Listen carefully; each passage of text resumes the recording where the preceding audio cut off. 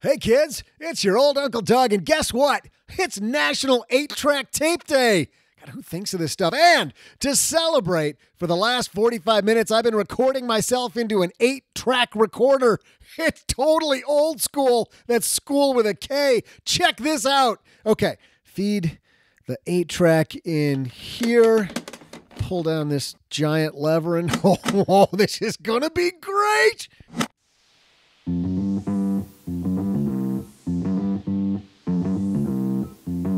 Live from Joe's mom's basement, it's the Stacking Benjamin Show.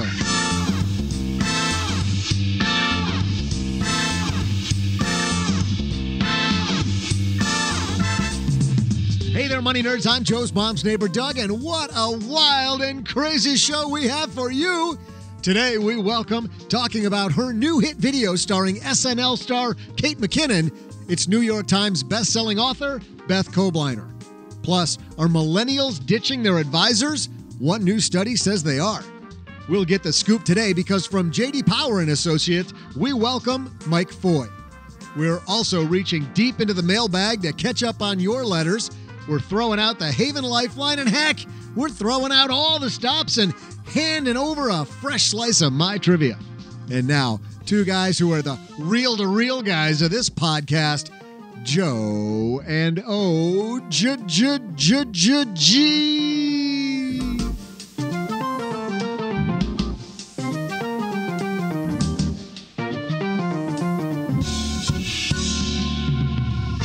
Did you have reel-to-reel when you were in school?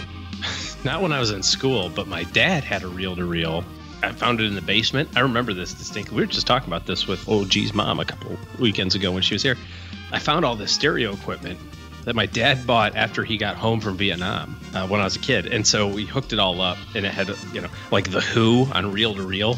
Oh, awesome. Oh, that type of reel-to-reel. Really super cool. I was talking like film strip things. Did you guys have film strips in school?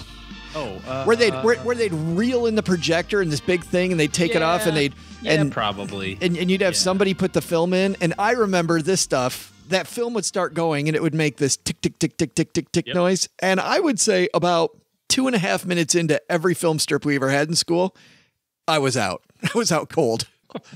It's that rhythmic. That's the white noise machine now. Oh yeah, bedroom. Tick tick tick tick tick tick tick tick tick tick tick. And you're like, and I'm out. It was so. I thought you were talking about reel-to-reel the music. Well, we were talking about 8-track, so I thought maybe you talked about music. It was so great. Hey everybody, I'm Joe Salciha. I average Joe Money on Twitter, just so you know which voice is which. And across the table from me, the guy with his own Twitter handle, and he couldn't be more pleased about it and willing to tell us. I roll on my part, the one and only. I roll emoji. OG. Yep, I'm on Twitter. I won't even give it away this time, so fine. Oh, but you know what I've had lately? We had these Philly cheesesteaks from Blue Apron. Today's episode is brought to you by Blue Apron, and I'm telling you. Philly cheesesteaks? So, by the Philly cheesesteaks from Blue Apron. When I get my Blue Apron order, we put them according to like which one we're most excited about, and the Philly cheesesteak I'm like, oh, okay. Made that the third one. Should have made it the first one, because it was so awesome. But this episode is brought to you by Blue Apron. Blue Apron's treating Stacking Benjamin's listeners to $30 off your first order if you visit blueapron.com/SB. So check out this week's menu and get your $30 off with free shipping at blueapron.com/SB. And if they offer you the Philly cheesesteak, just say yes. Do it. Yes. Do it. We're also breakfast, lunch, and dinner. Brought to you by Magnify Money. And you know what? The average person saves $450 by changing over those rotten credit cards you're using. Clean out your wallet. Get stuff that's better and matches your lifestyle. Don't just walk into the bank and say, what do you got? Head to Magnify Money, where over 92% of the stuff, whether it's checking accounts, savings accounts, credit cards, consolidation loans, auto loans, student loan consolidation, whatever it might be, it's there. We also like, by the way, the blog over at Magnify Money. Head to stackingbenjamins.com/Magnify Money. Speaking of that, tomorrow on our Facebook Live over on the Facebook page, OG, Mandy Woodruff, who's the editor-in-chief of that Magnify Money blog, and she also is the co-host of the Brown Ambition podcast. She's going to be our guest over there talking about that. So Mandy used to be, for a long time, she was with Yahoo Finance. You'd see her all over Yahoo Finance. So great to have Mandy joining us tomorrow. But today, we've got Beth Kobliner coming down to the basement. New York Times bestselling author Beth Kobliner, who teamed up with an SNL star, Kate McKinnon, to make a video. How does a money geek who is a friend of ours get Kate McKinnon? And nothing against Beth Kobliner, because if anybody... Like 5 degrees of separation to Kevin Bacon? Right. We can connect to SNL. All we need is just like one financial blogger. You and I are 3 steps away from Kate McKinnon. From being on SNL. I look at it. We're so close. Right. So while we dream about that, why don't we also bring people some awesome headlines? Hello, darlings. And now it's time for your favorite part of the show, our Stacking Benjamin's headlines. Our first headline today comes to us from Investment News. This is written by Mark Schaaf Jr. Department of Labor fiduciary rule sparks charges of reverse churning. I read reverse churning. I'm like, what the hell's that? This is so funny. As more I broker got dealers, a strong opinion about this. As more broker dealers move clients from commission-based accounts to those that charge annual fees, in some cases as a way to ensure they're complying with the Department of Labor's fiduciary rule, they may be in danger of exposing themselves to reverse churning charges. Commissions are seen as a more conflicted compensation method than fees, but if clients don't execute many investment purchases, a firm is likely to generate higher revenue if it puts them in accounts that charge annual fees. So let's go through this. So if I charge you a fee every time I trade, I get hit with a commission. There's a fee for that if I'm an advisor. On the other side, if there's an asset-based account, there's a fee that automatically comes out maybe once a month, once a quarter, based on whatever the annual percentage is that the client and I have agreed on. The advisor still pays for trades whenever they trade that account. Sometimes. And the broker will pay for trades. Somehow there's going to be some fee associated with the trade. And so there's some clients going, hey, wait a minute. You don't trade at all, which means you're just trying to maximize your damn fee, right? Is that what's going on?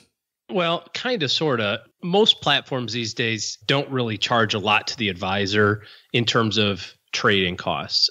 Certainly there are products and different platforms, and I can't speak to all the companies out there, but there's certainly some that do cost money to the advisor. By and large, most people don't use those, right? There's transaction-free funds on your platform and that sort of thing. What they're talking about here is this just completely asinine double standard, right? So the whole Department of Labor rule comes out and says, you can't use commissions because commissions are bad for consumers, right?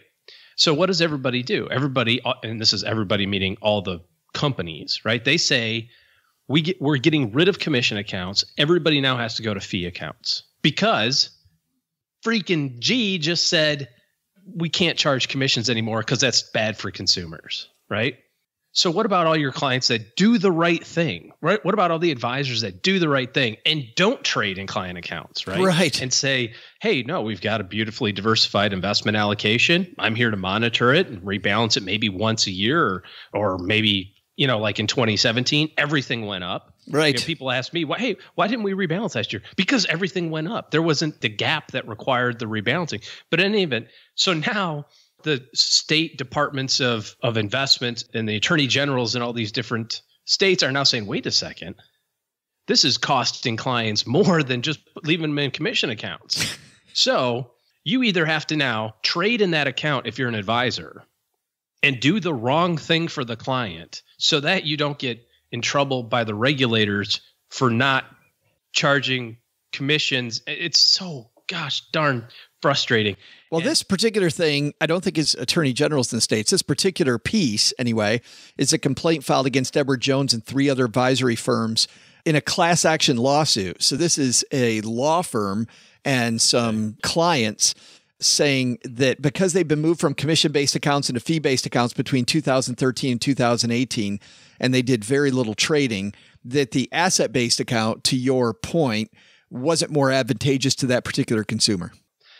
Which, again, is totally ridiculous to look at it from the perspective of a really short time frame of, but I should have traded more. The right thing to do was to not trade. Right. And so on one hand, you've got half of the world saying commissions are evil, so we must go to fees. Right? Which by the way, then, if there's an advisor up front, if there's an advisor in the relationship and the advisor charges you a fee one time up front, and then doesn't charge you again. I remember all of the fallout over that, right? All the, oh my God, there's downsides to that. What would be the downside as a business owner, right? You go, well, why do I can't spend time with you anymore? Like there is no, I've sold you your pair of shoes. You don't get to come in every week and get new shoes now. Like you'd have to buy new shoes for me to like want to help you try on new shoes again. Right. It's like, you don't get to just show up at the ice cream stand, get free ice cream for the rest of your life because you bought one ice cream cone. Right. It's just not how it works. Right. So, right. But still, I think it's funny. I think it's funny that there was this huge blow up over that. I mean, talking about that, I understand your point of view, which is it ain't about the damn trade. It's not about the trade. It's about how do we do the right thing, right? Do the right thing. How do we? Somebody's got to find some fault because everybody's got an angle. Right? It's amazing. Attorneys general. It's the plaintiff's attorneys in this case that are like, hey, we don't care.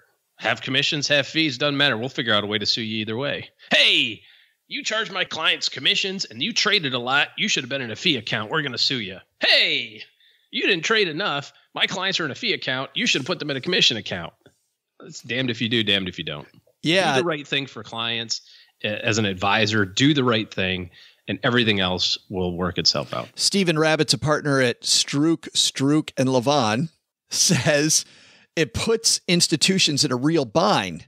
I find it hard to believe there would be an untoward push to one business model or another. Just because there's a transition doesn't mean there's a per se problem.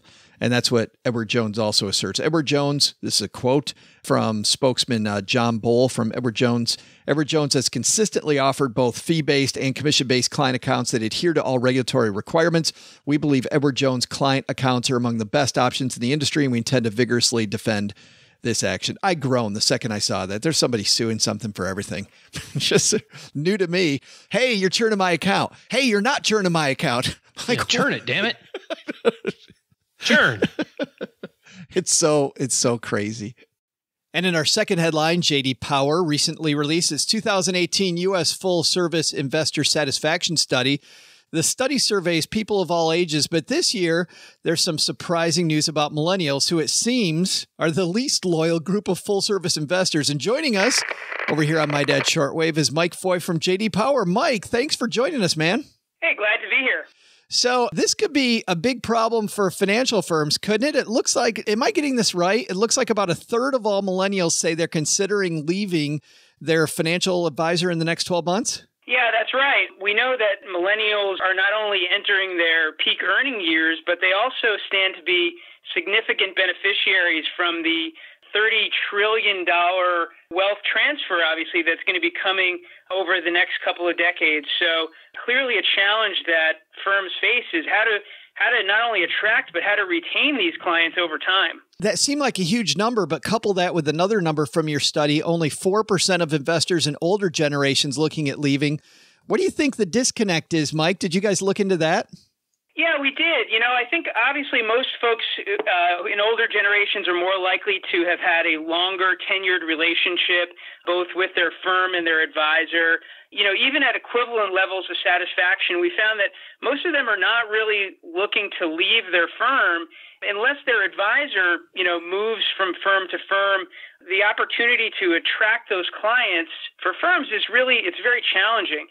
With millennials, even the ones who have fairly high levels of satisfaction, many of them are still leaving their options open. They're looking around. They may have a secondary self-directed account in addition to their advised account. They're much more likely to be trying out, emerging technologies like robo-advisor. So I think there's a number of factors, but clearly this is a group that's keeping their eyes and their options open and hasn't really fully committed yet to a particular firm. Well, when you're talking about things like robo-advice, that was my gut feeling was, younger people so comfortable with technology. Yet when I looked at your study, it said that while people are excited about technology, what they're really thirsting for, it sounds like, Mike, is more and better communication from a human. Yeah, that's exactly right. I mean, it was interesting because we obviously are paying a lot of attention, as many people are, to emerging aspects of the investor experience related to things like, mobile apps and the digital experience. We did find that while those things are important for clients in terms of firm selection and in terms of overall satisfaction, when we actually look at those loyalty numbers, so folks intending to consider leaving their firm, the things that really kind of mitigated that risk were much more about the strength of that relationship with the advisor. Even for younger folks, they're really looking for advisors who are communicating regularly with them and proactively, who are responsive when they reach out to their advisor, and specifically who are helping them with things like setting goals and helping them feel like they're understanding whether they're on track to achieving goals. Things like providing transparency around things like performance and fees.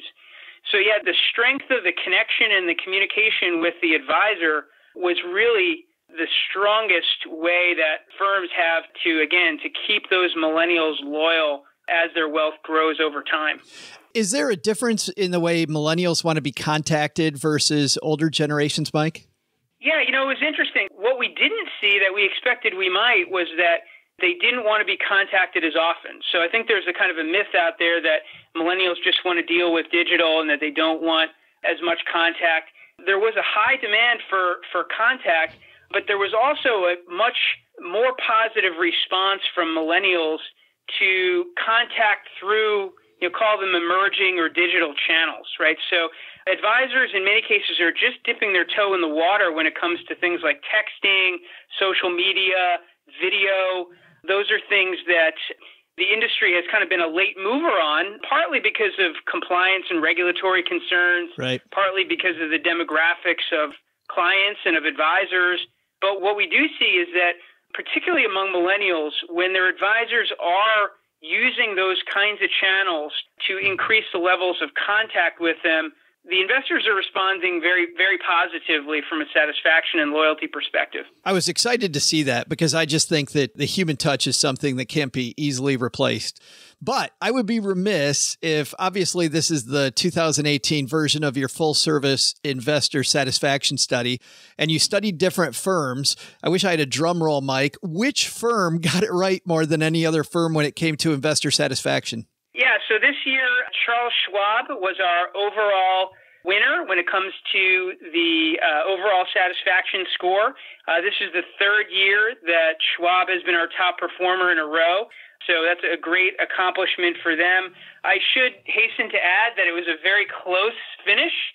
So other firms, including Edward Jones and Stifel Nicolaus, a company that has grown from a regional player into a much larger player in the last few years and probably doesn't have as much kind of brand name recognition as some of the others, were in second and third, respectively. So it's a very competitive space, but Charles Schwab was our overall winner. Last question, by the way. I noticed the numbers were higher this year, just across the board. Do you think that's because it was a year of very little volatility versus the kind of volatility we're going through now? Like, do you find that people are generally happier with their advisor when there's not much going on? Absolutely. Our survey was based on results from December of 2017. And so if you think about the market last year, low volatility, high returns. Just to put it in some perspective, the overall satisfaction average score went up by 20 points. The satisfaction with investment performance specifically went up by 39 points, so almost double that. So I think you're spot on that the low volatility, high return markets last year kind of gave everybody a lift in terms of satisfaction scores. Where do people go, Mike, if they want more info, if they want to dig in further into the numbers? Yeah, so they can go to our site, jdpower.com. We've got a press release with a lot of detail as well as a full list of all the firm rankings from this year's study. Mike Foy, thanks for hanging out with us for a few minutes, man. I appreciate it. Thanks, Joe. Appreciate it. Interesting. So many millennials, OG, saying, I'm ditching my advisor. And it doesn't come down to technology. It comes down to advisors going, and this is my take. Advisors going, oh, they're young. I don't need to talk to them that much. I'll talk to my older people that have a lot of assets. Not the case. Your millennial clients want to get service also. Yeah, you got to have a good service model for different tiers, right? If you look at every successful service business out there, they have different relationship levels and different service models that go with each one. It's got to fit both, right? It's got to be successful for your client and it's got to be successful for your business as well. And I think there's a way to do that, but you can't just not do anything and expect people to hang around. And I think that's the big lesson from our second piece there with Mike Foy. A lesson from our first piece. Churn, baby. Make it rain. Heads up, everybody. We're about to start churning. Advisors in the audience, go churn accounts so you don't get sued. So you don't get sued.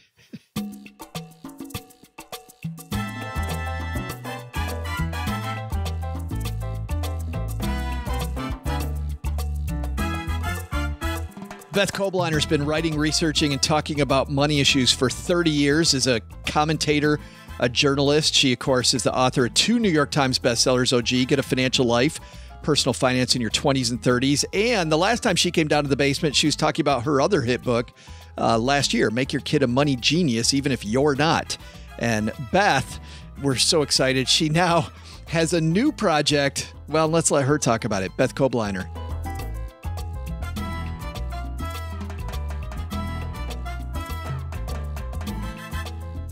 And coming down the stairs, Beth Kobliner. Beth, how are you? I'm good. Joe, you've cleaned the place a little bit. No, Mom cleaned the place, which is awesome. Of course she did. Absolutely. You can't have us cleaning it. Come on, Beth. But you, for Financial Literacy Month, you did something really, really cool. Tell everybody what you did, because this is so awesome. You know, I've been writing about this for quite a while, about personal finance, about saving, investing. One of the things I've really noticed is that it's a topic that causes people to feel sometimes anxious or overwhelmed and generally freeze up. And so the best icebreaker in the world I could think of was Kate McKinnon, who is just from SNL. She's so funny. She's so smart. I thought, if I can get her to talk to kids about their money and we can get something funny going, it will bring awareness to the idea that we have to talk to our kids of all ages about money basics. And she did that, and it was amazing. Well, but wait, hold on a second, Beth. So that would be my first thought, too. Boy, if I could get Kate McKinnon to do a video with me, that would be great. If we get Kate McKinnon to come down here in the basement with the two of us, that'd be awesome. But how the hell did you get Kate McKinnon to do your video with you? I have a friend who used to work at SNL, and I found out that they have a production company. It was like total amazing stars aligning, and she cared about this issue. She thought it was important. And, you know, she was so good with kids too. I mean, she really gets it. So it was just one of those fortuitous things that will never happen again. It's definitely my 15 minutes of fame, just standing right next to her. But it also hammered home. It was real kids, which makes it really funny. And they're not like scripted conversations. They're, you know, she's sort of riffing with kids about where do you save and what's money and where do you get money and what's a credit card. And the kids were so hilarious without trying to be hilarious. I want to ask you a bunch of questions about that. But before we do that, let's play people a little bit of your clip that we'll link to on our show notes, and we'll give people your website address also. But let's listen. Okay. This is SNL's Kate McKinnon and Beth Kobliner talking money with kids. What's the best thing that you could spend your money on? Candy? No. You know what money is? Yeah. I have a lot of money in my boot. In your room? No, in my boot. In your boot? It's like a piggy bank, except it's a boot. Oh, so I will put my money in this. Okay. High five for that. We'll begin with just, what prize do you want? The big glasses. That'll be 8 tickets, please. I don't have enough. We have a situation. I could give you the glasses if you choose to take out a loan. That means I'm going to lend you 2 tickets, but then you have to come back to my house next week with 9 tickets. Here to explain more about that is New York Times bestselling author Beth Kobliner. Hi, guys. Kate's offer may sound great, but be careful when you borrow. It can cost you lots of extra tickets come payback time. See you later. Costs a lot of extra tickets, Beth. Yeah. How do you teach? How do you talk to kids about this issue? And I feel like the video is, just only 100% because of Kate McKinnon. She's so funny, but it's a conversation starter. Parents are scared to talk about money. They feel like we've all made mistakes of our own and we don't want to pass it along to our kids. And that's why I think it's such a great time with Financial Literacy Month here. Start those conversations. It's funny, your video and you talking about debt reminds me of a time when I gave a talk at a high school. I actually didn't give a talk. It was kind of an Ask Me Anything. They put me up in front of these juniors and seniors and said, hey, Joe's a recovering financial planner. Go ask him some questions about money. And every single question, Beth, was kind of along the same lines. These are much younger children, but their questions were along the same line. Every single question seemed to be, how do I get myself in debt up to my eyeballs as fast as possible? Like, what's the best way to get a car loan? What's the best way to buy a house? What's the best way to buy?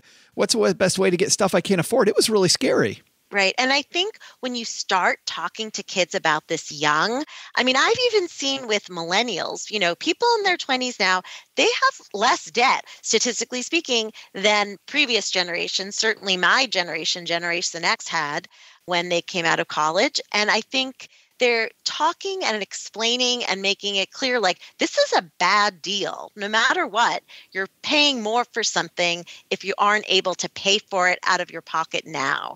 And that's a pretty clear concept that when you make it clear to a child, they'll get it. And if you repeat it enough and you start using cash in front of your kids and explain, a credit card is really the same as cash. You're paying, but with a credit card, it could be even that much more expensive because you'll pay interest on top of it. Those are the conversations that, we forget to have with kids, mostly because we're not going into stores anymore. We're ordering everything online. We're not going into banks. We're banking online. So it's sort of forcing yourself as a parent to start being more mindful of the fact that you need to point out those everyday moments to your kids about money because they happen less often. Is that the first conversation that we have, let's say, with young kids, or is it about how much money you can stuff into your boot? I thought that was hilarious, by the way. Right. I know. This little girl saved in her boot. It's amazing. Great. I think it's just the notion of delayed gratification that, and you don't use that term, you say we save, we wait, first of all, we wait for the swings, we wait for, the holidays to come along, we wait for our birthday, we have to wait and save up for something we want. And when we walk home from school, we can buy a snack, but if we don't buy the snack, we could take that money and put it in our piggy bank or boot or jar or whatever at home, and then save up for something we really want. And I think just giving a kid that responsibility of, yep, you can have that, but you first have to save to get it, that really has a powerful impact on kids. So I think that's the one that, and of course we know from the marshmallow experiment that kids who wait, when kids were given one marshmallow and they said, you can eat it now, but if you wait, you can get a second marshmallow. And those kids they found who waited a full 15 minutes to get a second marshmallow, those were the kids they tracked over time and they found they were more likely to say they were happier in their relationships. They had higher SAT scores, and they even had lower body mass indexes. So we know that waiting and delaying gratification is one real predictor of success in life. And it's so important to sort of hammer that message home as soon as possible. With a little bit older kids, when do we start with allowances and maybe having the bigger money discussions, maybe around family finance? Right. The research shows by age 3, kids can understand some basic money concepts like exchange and value. But when it comes to allowance, you can, first of all, the research shows, and I looked at over a dozen studies on this, you don't have to give allowance to be a good financial parent. You can give allowance. And if you do give allowance, you want to do the 4 C's. You want to be clear. You want to be consistent. You want to give your kids cash because that feels meaningful and tangible to them. And not only that, but it can help them learn to count and add and subtract. And the final C is don't tie allowance to chores. That's an important one because research also shows that when kids do chores without being paid and they start at a young age and their parents really make them do those chores, those kids build up a sense of responsibility and they're more likely to hit milestones like graduating from school and starting a career. So chores without paying kids is important. That is some great advice. I'm so happy you could spend a few minutes with us. So when are we seeing you next on SNL, Beth? Well, that's never going to happen, sadly. But it was fun while it lasted. And I so appreciated her, being willing to speak to this issue. It's one issue of people of all income levels really want to know how do they help their kids improve their financial futures and their lives. So I felt really lucky, and it was really funny. That's awesome. And people can get more resources from your website, right? Right, BethKobliner.com. Awesome. And we'll link to BethKobliner.com and our show notes at StackyBenjamins.com. Congratulations on a fantastic video. Well done. And thanks for spending a few minutes with us. Joe. Thank you so much. And I love what you've done to the place. Thank you. Thanks.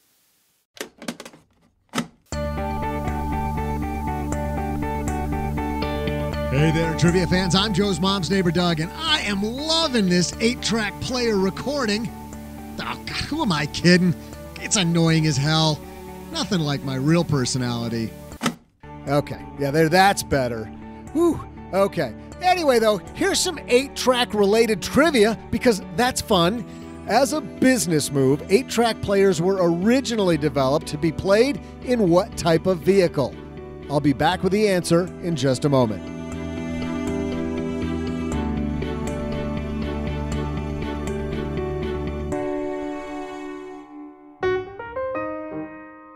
Today's episode of Stacking Benjamins brought to you by Blue Apron. Cheryl and I are learning it's a better way to cook. Blue Apron's the leading meal kit delivery service in the U.S., and while many people know what they do, many don't know about the types of meals that you get to eat when you cook a Blue Apron. You're not just having burgers for dinner. We had short rib burgers with a hoppy cheddar sauce on a pretzel bun the other day. You'll be making seared steaks and thyme pan sauce with mashed potatoes, green beans, and crispy shallots, all in under 45 minutes and without a trip to the grocery store. What I like is at the end of the day, it lets me decompress while I make my meal because you got to be focused right on your Blue Apron.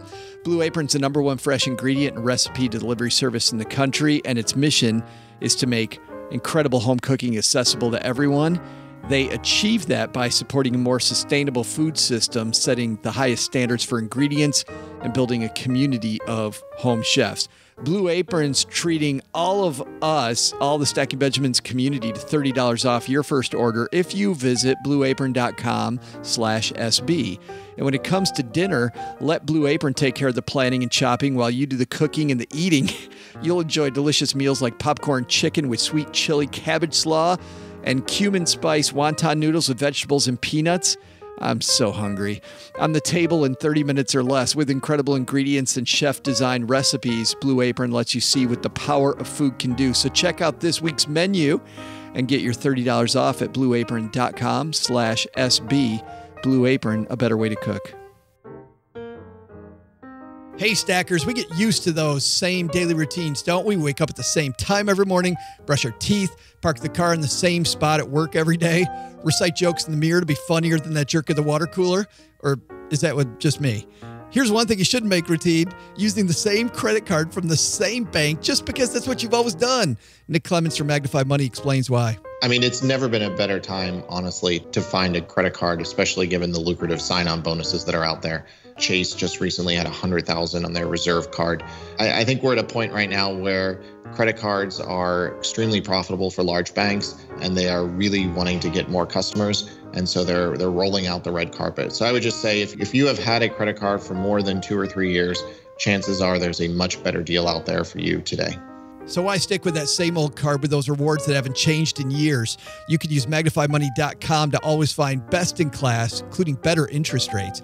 And don't only use Magnify Money for credit cards. Nick and the team have built the site from the ground up to help with personal loans, student loans, and mortgages. Average person saves $450 in interest when they hit StackYourBenjamins.com/Magnify Money.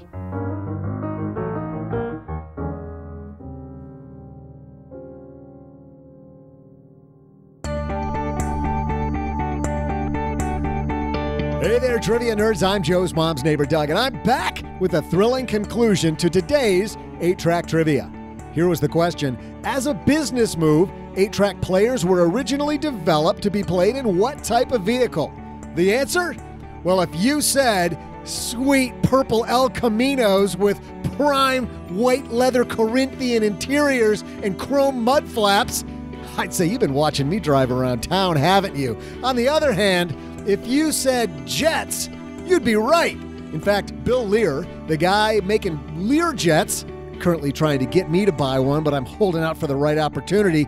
They created the 8-track with his team because he wanted a better experience for passengers. So because records kept skipping on flights, his engineers came up with the 8-track player and 8-track tapes. And then Air Supply became popular, and it was all downhill from there. See how good things go bad, people? This is why we can't have nice things. And Police, and The Who, and The Doors. And actually, all those are good bands. I think he's trying to make a joke there with Jets, Air, and Air Supply. Okay. Tough trivia, but I like the story, don't you? If that's how it went. Oh my goodness, stop eating while we record. I'm not eating. What are you talking about? It is so gross. Hey, let's throw out the Haven Lifeline, OG, and tackle some of life's, or rather life insurance's most important questions. Our friends over at Haven Life Insurance Agency, they're disrupting the life insurance industry by focusing on those two things you value most. Reverse churning and 8-tracks. I thought you were going to say whatever that sausage was you were eating there. It's the world's worst protein bar. It definitely isn't an RX bar then. It's not. It definitely is not. It's not an RX bar. I can tell you that much. It's actually your family and your time they focus on. But that's why they created a simple way to buy affordable and dependable term life insurance online. Head to StackyBenjamins.com/Haven Life now to get a free estimate for coverage and learn about life insurance the modern way. That's StackyBenjamins.com/Haven Life. And you know, it's funny. We've got a lot of questions about life insurance coming up soon. But first, we got this one from Tanya. Say hello, Tanya. Hey guys, since you're on Facebook begging for voicemails, I decided to try it out. My question is about retirement. I am 34. I work at a public library. I currently contribute to the state pension program through OPERS. So that's 10%. I fully fund my Roth IRA each year. And I'm just wondering what should be done after that. There's a 457B Ohio deferred comp that I could use, or is it best to really just have a brokerage account and get more familiar in investing? Just wondering your thoughts. Thanks so much. Bye. Thanks, Tanya. And we're begging. We're thank goodness Tanya came through with the voicemail. I'll gladly pay you Tuesday if you send us a voicemail today. I thought it was tomorrow. Wouldn't that be great? Actually, it's funny. What I wrote on Facebook was, hey, never a better time than now. We're completely out. So feel free. So you were begging. I was begging. I like going to the 457 next. I like knowing when she's going to retire and what her goals are besides that before she makes the next move. Well, okay, sure. She said retirement. So I'm assuming retirement, normal age, right? So kind of like the idea of 457. Why do you like that? Well, I want to jam pack all those pre-tax things. You know what I mean? So we've got the retirement plan through the state that she mentioned, which is basically in lieu of, probably anyway, in lieu of Social Security. So she's got that kind of quote unquote leg of the stool, right? And let's work on the other side, a tax deferred retirement plan. Gives you some flexibility in the future, right? You can retire a little early. You know, I like deferring taxes when possible. Yeah, good stuff. Thanks for the question, Tanya. We also get letters, and we're going to do some catch up on letters since we didn't talk to Beth for very long today. First letter comes to us from our new friend, Greg. Greg says, hey, Joe and OG, I'd love to hear you guys discuss the pros and cons of minimum volatility funds. Comparing returns of Vanguard's minimum volatility index with either their U.S. total market index or the global index, it seems like the minimum volatility fund outperformed both from mid-2014 to the end of 2017. In up markets, it seemed to keep pace with the gains of the other funds, but in downturns, it didn't go down quite as badly, with overall better results and a smoother ride along the way. I would have assumed that in the bull market over the last few years, it would have lost ground to riskier indexes. From what I can tell, minimum volatility funds seem to have a short track record. Is this a new approach, or have these funds been around for a while? I'd love to get your guys' thoughts. Greg. Thanks for the question, Greg. Minimum volatility funds, OG. I think he answered his own question here. Greg, you said from 2014 to 2017. There it is. Yeah, I mean, in the grand scheme of the entire investing timeframe of all history, it's not even a drop in the bucket. So you can't look at that short period of time, and you certainly can't say during the downturns. There weren't any downturns from 2014 to 2017. Certainly nothing that's of consequence, right? So we didn't have any bear markets. We didn't have any large recession periods over that time. So, it's not fair to compare that against, a little flat period of time in the S&P.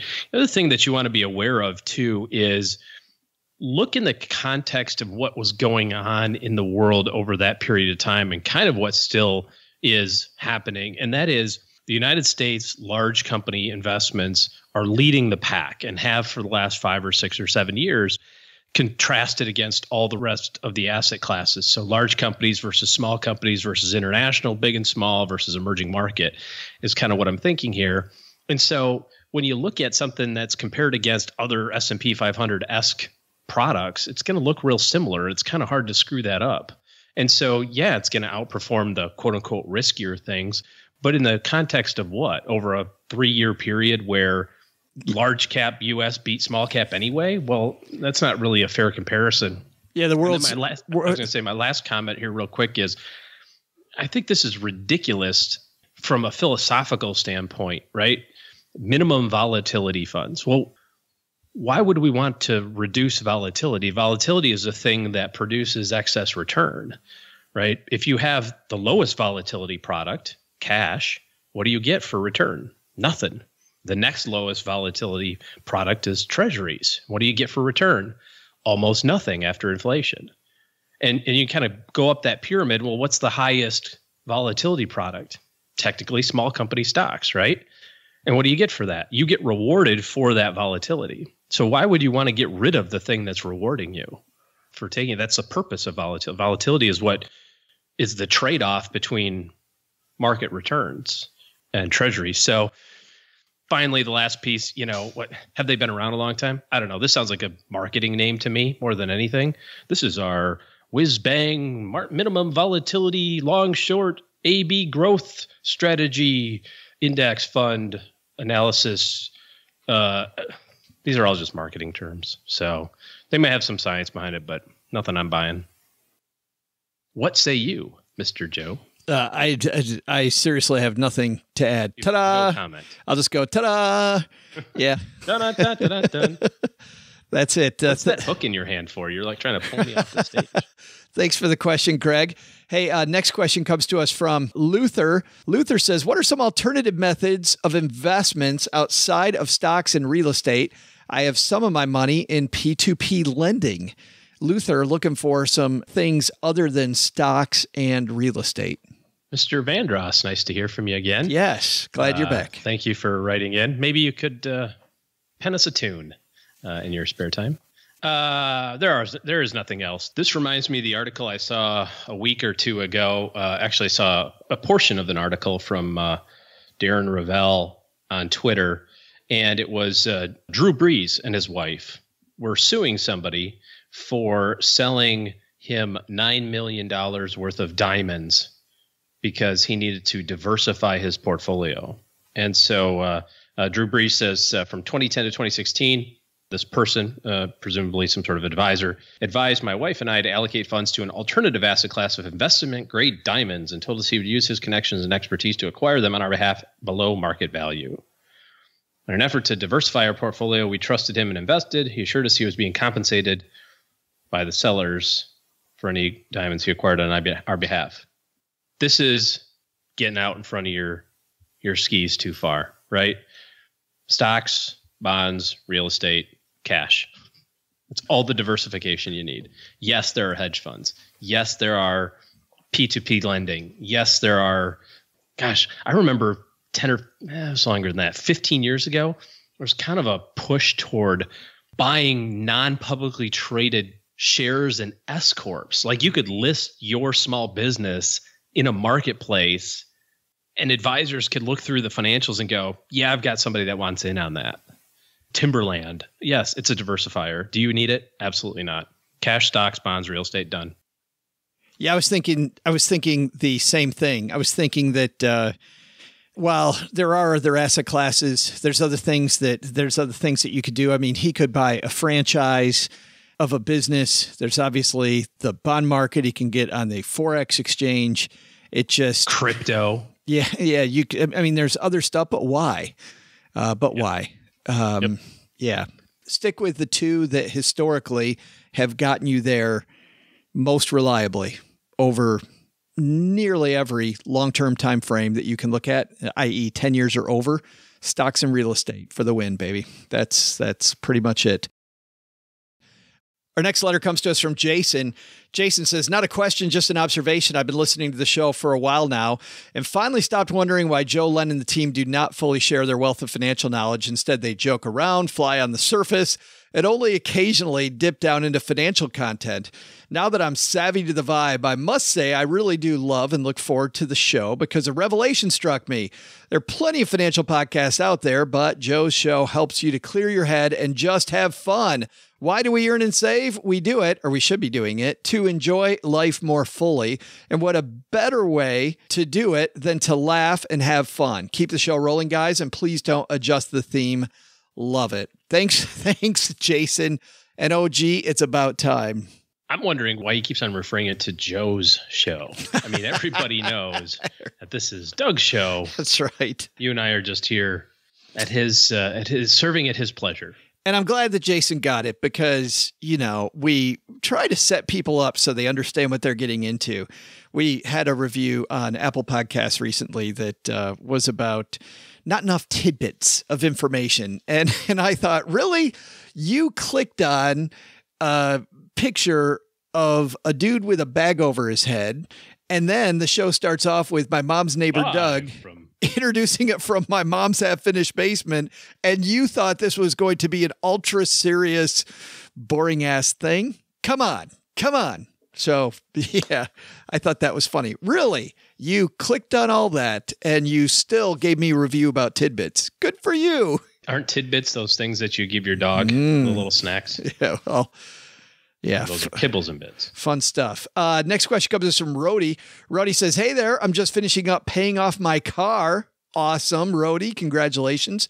My goal is to buy a different, I'm not using the word new, car when my son turns 16. My son will get the car I have now, and I'll get the car I'm able to buy with the money I have. I don't want a loan at this time, so however much I've saved will be my car budget. I plan to set aside $600 per month for 30 months, as that's how long until my son turns 16. Knowing I'll cash the whole thing out in 30 months and hoping that it'll gain some kind of interest, where's the best place to put that $600 a month? Thanks for the help. Your show is so much better than, well, insert marginal compliment here. That's so good. Thanks, Rody. OG, $600 a month, 30 months. Where do you put that money? Totally 100% has to be cash. Time frame is just too short and the goal is too important to risk half of that going away in market fluctuations, right? So go find yourself a good online savings account on Magnify Money if you don't already have one, and dollar cost average into cash, or set up your systematic transfer and earn your few bucks in interest over the next 2.5 years, knowing full well that it goes away. Because here's the risk. If you invest it in stocks, there's a chance that you might come to the table to buy your car with $10,000 instead of 18. You could have that downturn happen right at the wrong time. So can't risk that with this time frame and with this goal. So cash it is. Yeah, I can't imagine with that short of a time frame. It's almost like, I grew up in farm country, OG, and there was a certain time that you planted corn. There was a certain time that you harvest corn. So if I told anybody working on the farm that you should harvest the corn when it's just, a month in, a farmer would look at you like you're crazy. And for us, you should do the same thing with your investments. You're crazy if you look at the stock market over a 1 or 2 year time frame. You're also crazy to use cash for a 20-year time frame. You know, different types of investments have different parameters about when the thing is ripe, and nothing outside of cash is going to be ripe in less than 3 years. So, it's kind of a trip to the casino, OG, is really what it is. If we're gonna I like the casino. Mix a bunch of metaphors here. It's a farm. It's a casino. It's a casino farm. It's like Farmville on Facebook. Oh yeah, you're making money nonstop there.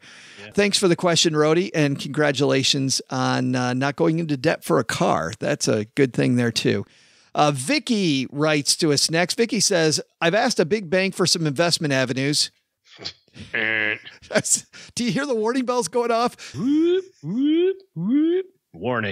Warning. Vicky, it's all downhill from here.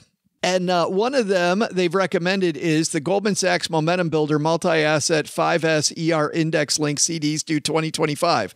There we go. We go. Obviously where you need to put your money. Because if you 10 times real fast. Because if you can't figure out what the Goldman Sachs Momentum Builder Multi-Asset 5S ER Index Link CDs due 2025 are, what kind of a good thing you have us. It's a straightforward product, Vicky. It's very simple. Reminds me of that South Park episode where the kid goes to the bank and the investment and it's gone. Yes. The purpose of this was a safe way to invest a portion of my account where I wouldn't lose principal. Is this a good product? At the end of 7 years, am I likely to have just what I put in, or is there a relatively decent chance of making a little, or would a regular bank CD for 7 years be a better choice? Hoping you have some thoughts. Love your show. It gets me to and from work. Too bad I haven't learned a thing. Well, Vicky, I think the only thing we hope that you learn is, at least on my end, OG, stick with stuff that you can write how it works on a napkin, and you're going to be a lot better off. Yeah. Setting aside the fact that a 7-year goal, you might want to have a little bit more equity exposure than just a CD rate of return. This is way too complicated of a product. I mean, it took you 32 and a half seconds. I timed it to actually say what it is. And my guess is that it's accompanied by a 250-page prospectus. And they use big fancy words in there that make it sound like it's really, it's shucking and jiving, right? It's like the Goldman Sachs. You're like, okay, I know them. The market linked 7-year. Like, okay, I'm linked to the market. Gosh darn. This is far too complicated. Not to mention that the person who's selling you this probably gets a nice big fat payday on the back end. Not that there's anything wrong with that, but I doubt that was the first lead in. Like, hey, well, I've got this great product for you. The good news is that I get a big commission on this if you buy it. Here, just go ahead and look at these 250-page. Oh, that's too complicated? Great. Press hard 3 copies. If you want your money to be around in 7 years from now, it's got to be a regular CD or a savings account. Although, never in a million years would I take a 7-year goal and have that be in a CD or a savings account, because once again, we go back to the cornfield. You got time frame there that helps along the way. You can stand to be a little bit more aggressive with that because you've got that time factor on your side. So I would really strongly consider that as well. And kind of tactically, interest rates right now, kind of what do we think? Do we think they're going to stay the same over the next coming up years? Do we think they're going to go down? We think they're going to go up. I mean, the trend is for them to go up. So if you lock your money in today at a 7-year rate and interest rates rise, you're not going to get that bump up. So I think there's something better you can do here. Yeah, I think there is too. And the key to what OG's saying from where I sit, Vicky, is you're going to see it bump around a little bit. And just by the way that you wrote, you might worry about that. But really the key is, back to my cornfield analogy from earlier, you don't sit and watch the corn in the field. You go out and pick it when it's ready. And with a 7-year time frame, what OG's saying is put it in, don't look at it. 7 years from now, go pick it. And historically, there are very few time frames over a 7-year time frame, over a 7-year goal where you weren't happy. Now, we would recommend, though, when it comes to the financial markets, they're not all created equal. So we'd stay on what's called the value side, stick with larger companies versus smaller companies that don't bounce around as much. And you know what? Diversification is your friend. So you might want to have some of that be international, some be in the U.S., but certainly I would diversify it out a little bit. What do you think? No, absolutely. I mean, there's a whole magnitude of areas that you can put this money for a 7-year goal. That's not the Goldman Sachs market linked 5X 2025 thing. Good stuff. Thanks for the question, Vicky. That's all we're going to get to today, but I'm glad we were able to get to a few of these because we're way behind on letters. We're almost, as Tanya said, I was begging for voicemails. We now have about 11 of those in the queue, so we're still a little ways off again. We go through these spurts, and I just want to let people know that there are times when the queue's empty and you get the front row. So thanks a ton to everybody who's called in, who's written to us, and we're trying to get to them as fast as we can. All right, that's going to do it for today. If you're somebody looking for great help in your corner, guess what? OG's taking clients, and to find out more about how you can get them in your corner, head to stackybenjamins.com/letter O, letter G. That's it. Coming up on Friday, we got the original three back together, Paula, Len, OG. And guess what? We're talking about sexism when people talk about money, a very difficult topic that our friend Nikisha, who listens to the show, I met Nikisha in Seattle, and she sent it along, and we're going to take a run at this, a little bit deeper topic than we usually do on the Stacky Benjamin show. And also, Kevin Els from eBlocker is coming. Some people are surprised to find out, OG, that companies watch like what region of the world you live in when you shop at their place, and what type of computer you use when you're shopping for products or services. And Kevin Els has this cool thing where you can block all that out so you don't have price discrimination against you. So we're going to talk about that too on Friday. Good stuff. All right, Doug, tell us what we should have learned today. So, what did we learn today? First, take some advice from Beth Kobliner. Teach your children, and kids at heart, about money and staying out of debt early on, and they'll have a leg up on a lifetime of financial success. Second, looking for good financial help? I think Mike Foy from JD Power nailed it. Great advisors are good communicators. Your advisor not communicating with you? Probably time for some better help. But the big lesson? Who scheduled the disco dance party for 8-track tape day?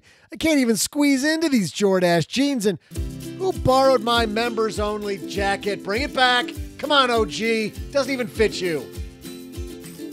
Special thanks to Beth Kobliner for joining us. You'll find Beth's financial literacy video on YouTube, or head to bethkobliner.com for links to that and other financial literacy resources. Thanks also to Mike Foy from JD Power for joining us. Check out jdpower.com for more on 2018 full-service financial survey details. This show was created by Joe Saul-Sehy, produced by Richie Rutter-Reese, and engineered by the amazing Steve Stewart. Online, visit us on Twitter at @SBenjaminsCast or on our Facebook page.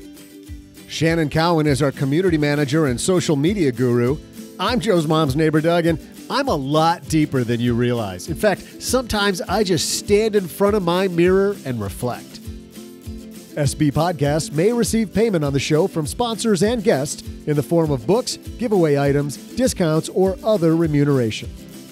There's no way you would take advice from these dorks, but like Joe's mom always says, don't take advice from people you don't know. This show is for entertainment purposes only, and before making any financial moves, consult with a real financial advisor.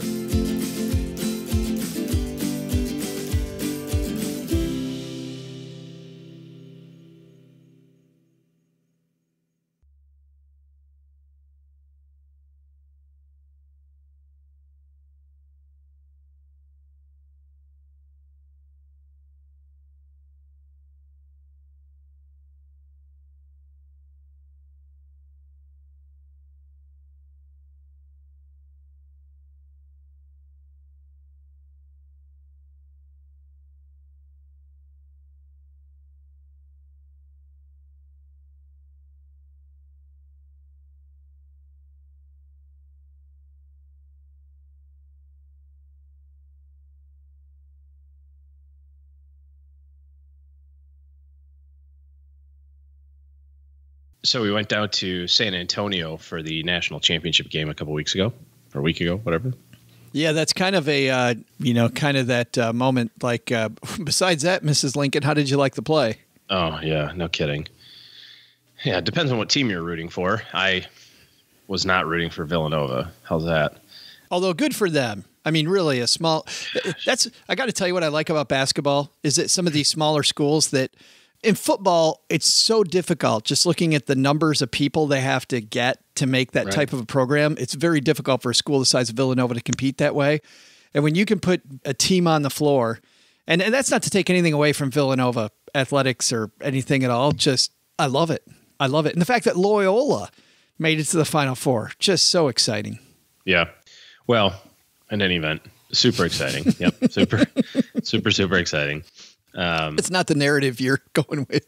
No, it was a butt whooping. If you're a Michigan fan, it was a butt whooping. There wasn't anything that they did well in that game. But anyways, that's not what I'm talking about. I'm talking about on the drive home. So Texas is famous for its 85 mile an hour speed limits in certain areas. Have you driven on any 85 mile an hour speed limit roads? I love that road from Austin to just outside San Antonio. Right. Okay. So 130 is the highway. So some of that section's 85. They changed it now. Some of it's 80. So it really slowed down. But it's a fun road. There's not a lot of traffic, which is kind of the purpose of it, right? You pay a little toll to go around Austin. You don't have to go through the center of it. We get on the other end of this. So I'm in the left lane and kind of glance. I'm a conscientious driver, right? I drive fast, but I like to, shuck and jive a little bit on the road. I want to get to where I'm going, right? But I'm observant of other people. And I look in the mirror and I kind of do the double take of, wow, there's a semi-truck behind me. I said, okay. And I'm thinking, okay, I got, usually there's not a semi-truck in the left lane, but I either need to speed up or, get out of the way, right? And I glance again, and he has closed the gap that was a quarter mile to bumper in. I think someone's at your door, Joe. Is that the mailman? This has happened all week. Well, no, the workman working outside Mom's house, and we can't stop it. So it is what it is. The truck is right behind me. So I move over. I'm not going to stand in his way. Right? Yeah, right. So I move over. This truck blows by me, and I'm thinking, this is like one of those radar gun traps, right? I mean, I'll just travel behind the semi-truck. The cop will get the semi-truck guy before he's going to get the guy in the car, the sedan. And so I'm following this guy. We went from pretty much north of Austin to Waxahachie. Huh? Oh, you're going north on I-35. 35, yeah. Oh, you're on a different road than I thought. You're on I-35. Okay. After we get past the toll road. Gotcha. Okay. I thought we were still on the toll road. No. Just past it. Just getting on 35. Here comes the semi-truck. Honk, honk. I'm not joking. This dude was pulling away from me in a flatbed loaded semi. I was driving 95 miles an hour. And the semi's pulling away from you. Pulling away. And so he passes this car because he's tailgating another car, right? And it's, just young woman driving, a college age woman, and she moves over and he blows by her, right? And so we're doing our, he's kind of weaving in and out of traffic, not totally like a jackwagon, but kind of. Right? I mean, he is in a freaking hurry, and he's got a loaded semi-truck, right? And out of nowhere comes this car that he passed like 10 minutes ago. Oh, right? Boy. This young lady. And she's driving like 140. Whoa! And she blows by me and blows by him and gets in front of him. And literally, I'm not exaggerating this, they were bumper to bumper, like Rubbins racing, all the way from like the Buc-ee's on 35 north to Waxahachie. And anytime she sped up, he sped up, right? Like literally, if she would have brake checked him 1 second, it would have been over for her. It's one thing to follow this truck, right? And you're like, okay, I'm at a safe distance. Well, what I can assume is a safe distance, but we're still driving 85 miles an hour or whatever. And then I'm thinking, this is going to turn into a giant wreck because semi-trucks can't stop. This car in front of this, I don't understand it.